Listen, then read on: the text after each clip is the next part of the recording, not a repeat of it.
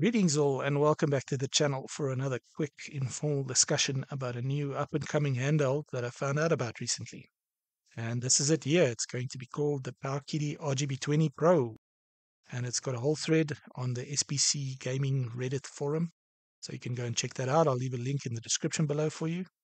And yeah, it's definitely one of the strangest looking vertical handhelds I've seen in quite a while.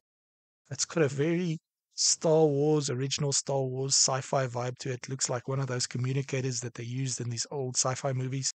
And this see-through perspex cover that it has in the front here, which is definitely something that I've not seen on previous handhelds.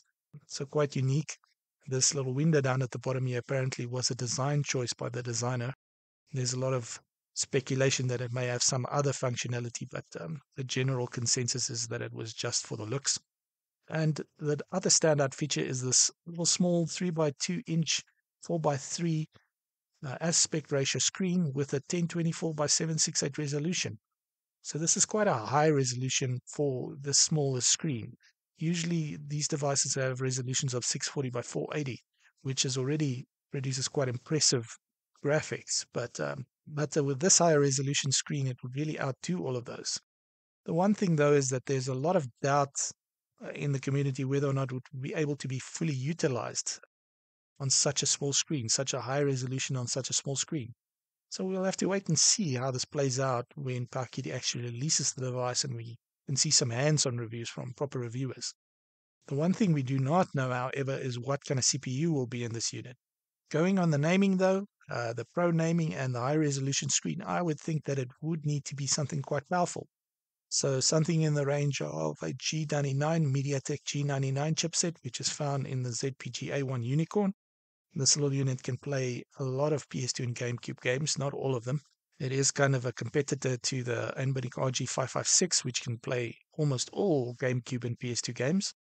It could possibly be a Rockchip 3588 processor, which is the older brother to the 3566, which is found in the Powkiddy RGB30. So the RGB30 could not play any PS2 or GameCube games, if I'm not mistaken. But the 3588 looks to be quite impressive. Some of the benchmarks I've seen has it outperforming the 3566 by quite a bit. So yeah, it would be quite nice if we could get a very powerful chip in this kind of form factor. Some people love this. A lot of people think that it is quite ugly. What are your opinions? Let me know. It's going to come in quite a range of colors. This kind of very darkish green, bright blue, this mustard yellow, and a gray. So it's definitely turning a few heads, and it's got a lot of people talking. Let me know in the comments what you think about it. Would this be an interesting form factor for you? Would you want to order one of these from Powkiddy? That's it for this one, though. Just wanted to bring you a quick update about this new unit from Powkiddy. So yeah, hope you enjoyed watching. Have a nice day, and I'll see you in the next tech update.